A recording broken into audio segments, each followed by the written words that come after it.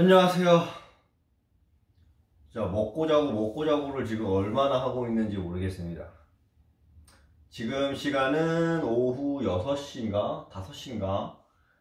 날씨가 너무 맑네요. 날씨가 너무 좋습니다. 아, 진짜 움직이기가 싫습니다. 움직이기가 싫어. 그래도 운동을 해야겠죠.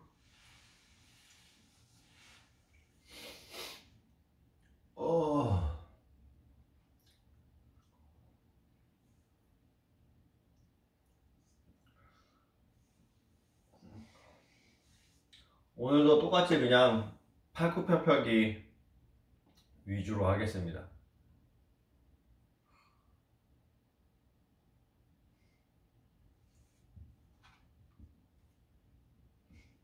어저께 킹덤2 다 봤습니다. 너무 재밌어, 너무 재밌어. 짱이에요, 진짜 짱. 진짜 너무 재밌습니다. What to avoid and when to see a doctor. CNN's new podcast has answers. Join Dr. Sanjay Gupta for Coronavirus, Fact versus Fiction. Listen on Apple Podcasts or wherever you get your favorite podcasts. The fact that I'm even standing here in Ashgabat really is quite something. Snow has arrived in Sochi. So excited about Rio, so focused. What do you see as the biggest challenges? Favorite heading into the final. How did the match play out for you? You're used to winning. How do you keep it going? Celebrating at Silverstone. The game will lift women's football. I'm Amanda Davis in Rio, Pyeongchang, Moscow, Tokyo.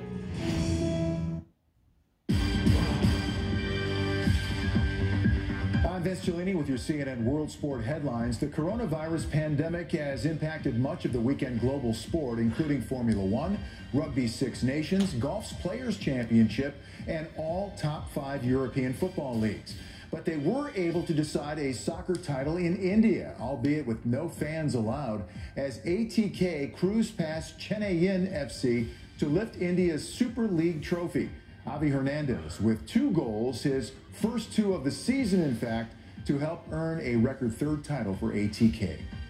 For those unable to play, it was a time to reflect and try to help those affected by the pandemic. Football superstars like Ronaldo and Messi issued heartfelt messages via social media, while NBA super teen Zion Williamson vowed to pay the salaries of all the arena employees who would have been working at his home court in New Orleans, an honorable gesture from the young big man.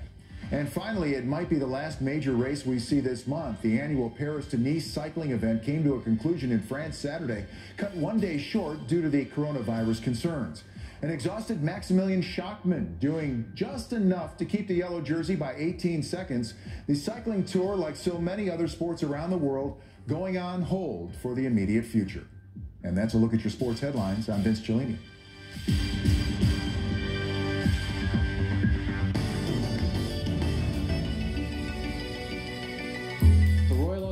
Piguet was the world's first stainless steel luxury sports watch. Famous watch designer Gerald Genta drew inspiration from a deep sea diver's helmet, which had an octagonal shape as well as riveted screws around the design. It sold for around $3,000 when it was first released in 1972. And you know, this was considered both by the industry and by the general watch buying public as just a piece of inexplicable insanity. You know, you just didn't charge that for a stainless steel watch. And not only did they not go out of business, it has gone on to become the single most important watch commercially and aesthetically for Audemars Piguet. They're avidly collected. They are icons of modern watch design. It's gone on to become one of the most successful wristwatches of all time.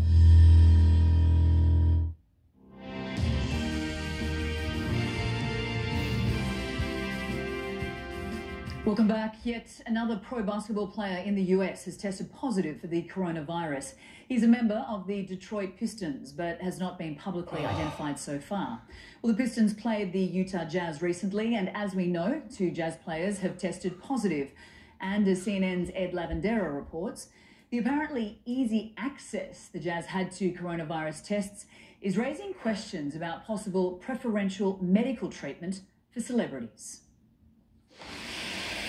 15 minutes before the Oklahoma City Thunder and Utah Jazz were set to start a Wednesday night game, doctors in a state laboratory across town in Oklahoma City were learning that Utah player Rudy Gobert tested positive for coronavirus.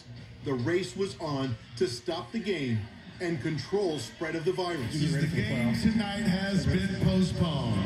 You're all safe. A team of state health officials descended on the basketball arena and tested 58 people connected to the Utah Jazz organization.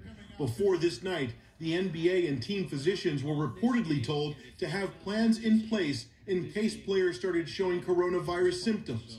The team didn't leave the arena until well after midnight Thursday morning. How did the team get 58 tests when there's been so much struggle to get testing done across the country? How does this one team get 58 tests in less than 24 hours? We didn't know exactly what the situation was once we got the one positive test. We didn't know, what the extent of that was. So you certainly do want to concentrate on those that had close personal contact with a positive case. Oklahoma Health Commissioner Gary Cox says the state can carry out 100 tests a day. So the testing of the Jazz team took up more than half of the state's daily resources.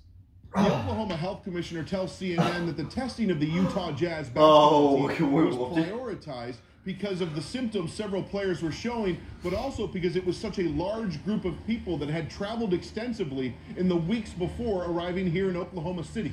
At the same time, a string of celebrities have received coronavirus testing. Tom Hanks and his wife Rita Wilson were tested and diagnosed with coronavirus in Australia. Celine Dion says she was showing common cold symptoms and was tested after a series of shows in New York. The coronavirus test came back negative. And NBA legend Charles Barkley says he was tested Thursday. So I'm just kind of in limbo right now. I'm hoping, and I'm really hoping it was just a bug. But like I said, I was in New York earlier this week because that was a hot spot. And when I got to Atlanta, I just wasn't feeling well. But across the country, the lack of coronavirus testing has been a source of frustration and criticism. Kevin Hankins says he spent a week at Disney World with his family and started feeling sick on the drive home to Georgia. And so there's no test kits that anybody's aware of. There's no other alternatives to go if somebody runs out of test kits. It's like it's a brick wall that you're hitting if you need to be tested for this. The director of the National Institute of Allergy and Infectious Diseases has said the U.S. testing system is failing. It was not designed for the kind of mass distribution that we need now that we've seen in other countries. What this week has proven is that even though the Trump administration has said repeatedly that anyone who wants a test can get one, that's not true. Ed Lavendera, CNN, Oklahoma City. Well, the US may soon receive 500,000 coronavirus testing kits, courtesy of Chinese billionaire Jack Ma. The co-founder of e-commerce giant Alibaba says he'll also send 1 million face masks, and everything is ready to go. His offer came amid criticism that US authorities had been too slow to test and respond as the disease spread from Asia to America's shores. Ma has also donated 1 million masks to Japan, almost 2 million to Europe. As fear over the coronavirus escalates, acts of kindness by people around the world are spreading something else, hope. CNN's Robin Curnow looks at a few of those good deeds. One of the most insidious effects of the coronavirus is fear. But when times feel as if they're at their worst, we can see hope through the actions of others.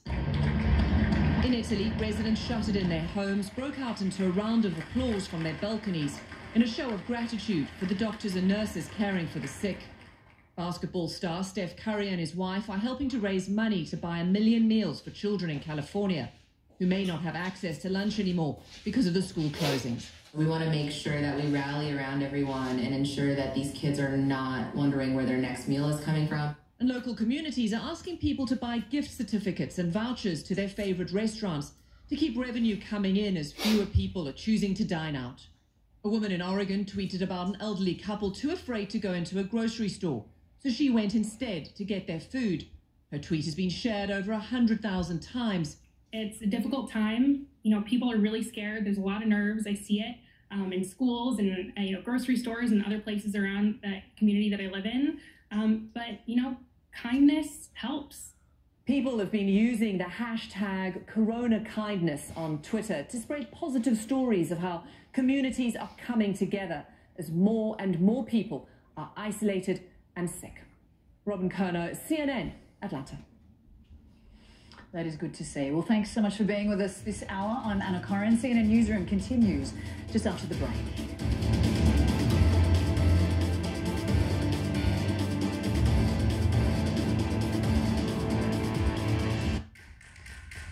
Hey, I'm Anderson Cooper. Welcome to Full Circle, a show created exclusively for CNN's digital audience. There's a ton of news that happens every day outside of Washington. I'll take you there. We are live in Asbury Park in Parkland, Florida, Kiev in Ukraine. And you can take me wherever you go. It's news with no limits. Whoa. Well, those are rather large explosions. This isn't TV. This is Full Circle. Live weeknights at 5 p.m. Eastern or anytime after that at cnn.com/fullcircle. Want a daily dose of Fareed and his team? Now you can get it with Fareed's Global Briefing, the newsletter that gives you the best insight and analysis on global affairs. Go to cnn.com/Fareed to sign up. Your new early morning lineup. The Brief with Bianca Novello. Your World Today with Issa Suarez and Cyril Vanier. There's no better way to bring breaking news into context.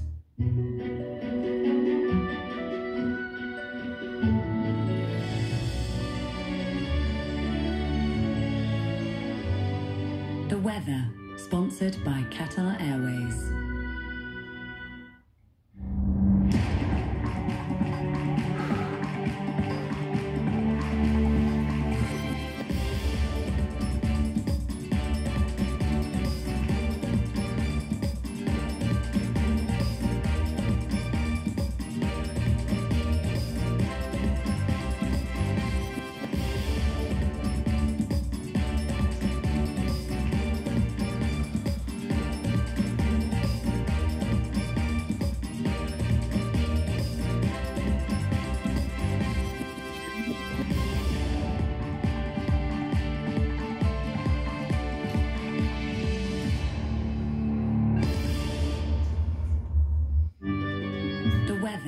Sponsored by Qatar Airways.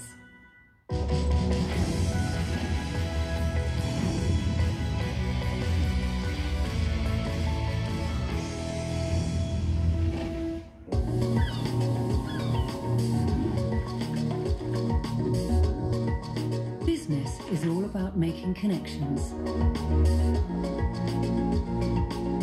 But some connections are easier to make than others.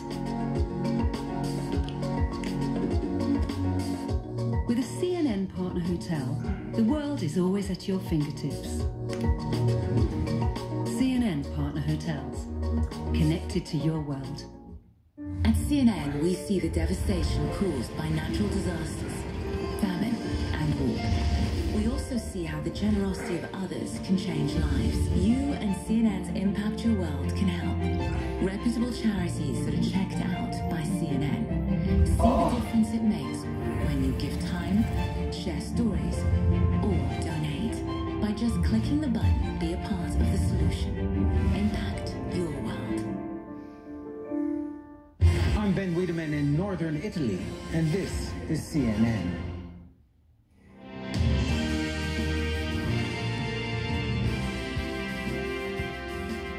Chaos across the United States as international travellers come home to endless lines, close quarters, and a lack of preparation. We'll have the latest. Well, businesses across Europe are closing their doors as sweeping new restrictions kick in. We go live to Paris. And things to think about before travelling abroad amid the pandemic. Well, live from Hong Kong, welcome to our viewers in the United States and around the world. I'm Anna Corrin. CNN Newsroom starts right now.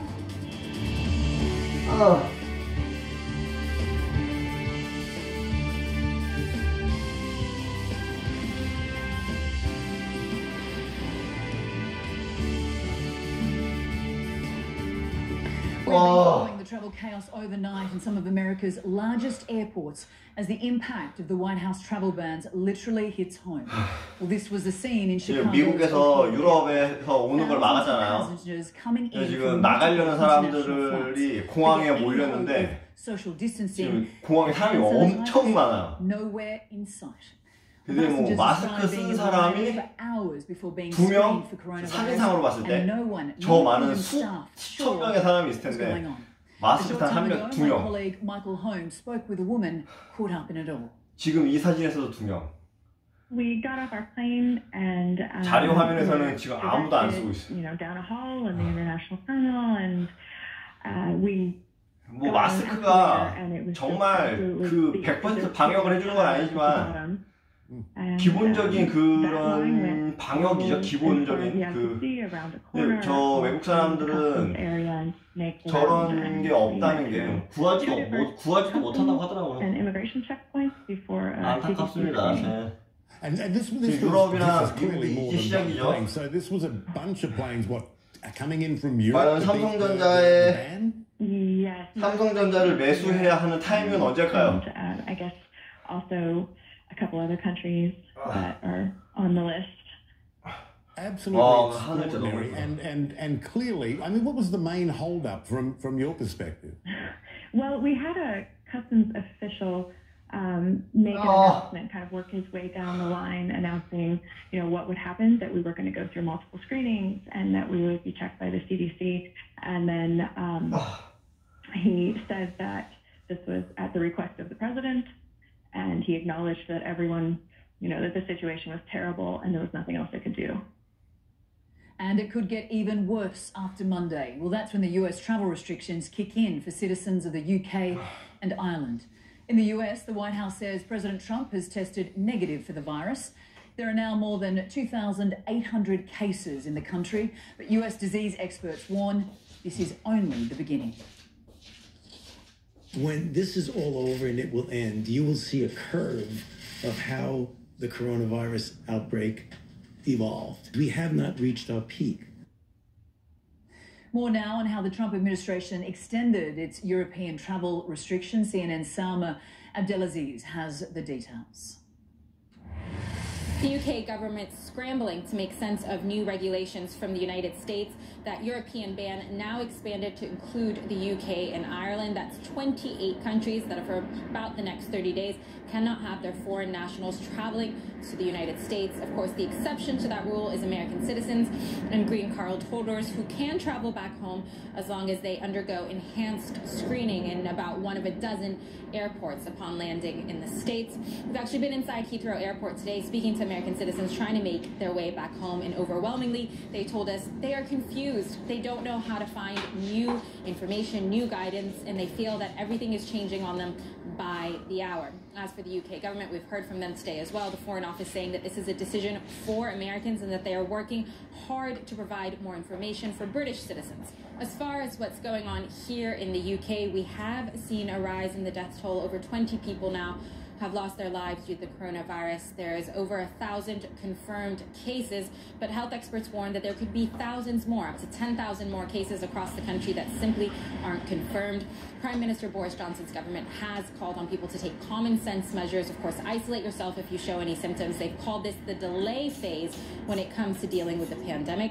But critics have argued that's simply not enough, that the government needs to tackle this head on and avoid a further growth, a further spread of this pandemic before it gets worse. Salma Abdelaziz, CNN, London. Well, France is closing all restaurants, cafes, cinemas and clubs to fight the coronavirus pandemic. The Prime Minister says it applies to all places that do not perform an essential function. Places of worship will remain open, but religious ceremonies and gatherings will be postponed.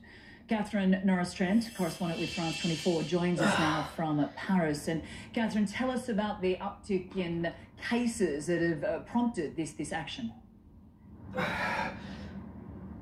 Hello there, Anna. Yes, there was a big spike in cases on Saturday in France. Now, 4,500 confirmed cases. There could be many more because authorities are only testing those with severe symptoms. And now 91 deaths from the coronavirus confirmed here in France. And these figures led the French government on Saturday to announce sweeping new restrictions. All cafes, restaurants, bars and theatres ordered closed as of midnight on Saturday, and that took a lot of people by surprise. Many were still out in the streets of Paris enjoying a drink or a meal at the restaurant terraces here when that announcement was made, the government giving restaurant owners just 4 hours before the shutdown. So a lot of people, it's really hitting home for them now that the severity of the situation. As of Monday here in France, all schools, universities and kindergartens will be closed as well. So there's a real feeling now that this shutdown is much more widespread here in France. All shops that are deemed to be selling non-essential items such as food and medicines are also closed too. So we're entering a new phase. France officially is in its stage 3 of its response to the virus, which means that coronavirus is now actively circulating all across French territory. All right, Catherine Norris-Trent, many thanks for the latest update. Well, the Spanish government is imposing a nationwide lockdown after a spike in coronavirus cases. It comes as the Prime Minister's wife tests positive for the infection. The strict measures on public movement now in place have emptied the once busy streets of Madrid. Journalist Al Goodman explains how it's changing life in the capital. Is what Spain's coronavirus state of emergency looks like in Madrid. A city of 6.6 million people told to stay home, like the whole nation. With the restrictions, the capital is like a ghost town. This gourmet food market, which would normally be packed, is closed like all the other bars and restaurants in town. But it does make it easy to get one of these tourist tuk-tuks. Spain suddenly has the second highest number of infections in Europe after Italy. And Madrid is the hardest hit, with more than half of Spain's cases and fatalities. Prime Minister Pedro Sanchez wants to slow down the pace of new infections that officials say could overwhelm hospitals. Under the state of emergency starting late Saturday, the government banned people from leaving their homes except for a few essential activities. They can still go to food stores and pharmacies, but they have to go alone. People can go to work, but driving must be only for essential activities, not for leisure. This man out shopping for food is a medical doctor and a cancer specialist. I am reasonably concerned, he says, but also reasonably optimistic that this situation could be controlled more quickly than what's being predicted. This butcher says clients are buying extra meat just in case, and there are still supplies for now. As quickly as we open, we might have to close, he says. The government says it will get worse. Many people don't know how this will play out. This couple just arrived from Britain for a birthday celebration weekend. Now they're out searching for food. I think the virus is spreading and all cities are going to be getting worse, maybe on lockdown sooner than we think. I think it will be the same all over Europe very quickly. But the Spanish Prime Minister says not so fast. It will take weeks, he says, but Spaniards working together will stop the virus. Al Goodman, CNN, Madrid. The Vatican is cancelling Easter Masses and Holy Week celebrations due to concerns about the spread of coronavirus. The World Health Organization says Europe is the new epicenter of the disease, and Italy has been the hardest hit in that region. Well, the White House now says it will screen anyone coming in close contact with the president or vice president for signs of fever. That resulted in one person being turned away from Saturday's press conference at the White House as the president waited for results from his coronavirus test. We get more now from CNN's Kristen Holmes. Well, President Trump surprised reporters and Americans when he announced at a press conference this morning that he had decided to take the coronavirus testing. Now, remember, this came after the president had said that he wasn't too concerned, that he would probably take it, but that he didn't have any symptoms. Now we have the results back. We're going to pull up this letter for you. This came from the White House doctor late on Saturday night, and here's what it says. It says, last night, after an in-depth discussion with the president regarding COVID-19 testing, he elected to proceed. This evening, I received confirmation that the test is a negative. And he goes on to talk about the week after. It's been a week since President Trump had dinner with the Brazilian delegation at Mar-a-Lago and that they've been monitoring the president. Remember, at least one member of that delegation ended up testing positive for coronavirus. And this is really coming at a time in which we have asked the president repeatedly whether or not he was going to get tested. We have asked what kind of precautions he was taking to keep himself safe. And essentially, the president said he wasn't going to change anything. He said he was going to keep having those rallies. Now, of course, He has since canceled some of those rallies, but he said he was going to keep shaking hands. We saw him as recently as yesterday shaking hands with everyone in the Rose Garden, even though those health officials were the ones who said not to come into contact, not to have the handshaking, to keep that social distancing. So this is clearly an effort here to ramp up the reaction to the coronavirus, particularly when it comes to President Trump and his safety regarding the virus. In Washington, I'm Kristen Holmes, CNN. Well, caregivers are preparing for the worst at one of the US epicenters of the coronavirus outbreak. When we return, we'll show you how one medical facility plans to keep up as the number of new patients continues to climb.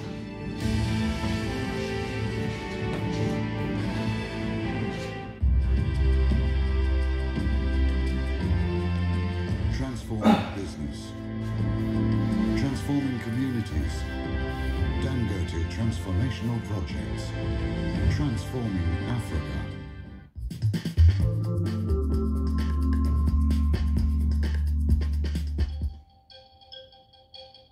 Sharif owns Mughrabi Agriculture, a company that grows fruits and vegetables across Egypt. Citrus makes up their biggest export. Egypt last year was #2 in the world in exporting oranges, and this year I think we are #1. Sharif sends 50,000 tons of oranges to 57 countries worldwide.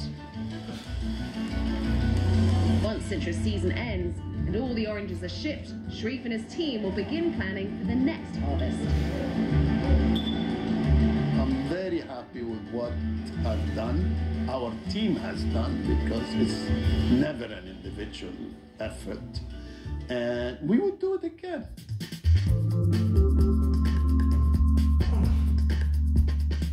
Today we live in an unpredictable environment, and news races around the world at breakneck speed. I didn't know what his intention was. I knew it could be obstruction of justice. My show brings you the latest news and top news makers. Are you playing with fire? And we also dive below the headlines to explore vital issues impacting our lives. It's about right and wrong. You have to stand up for what you believe in.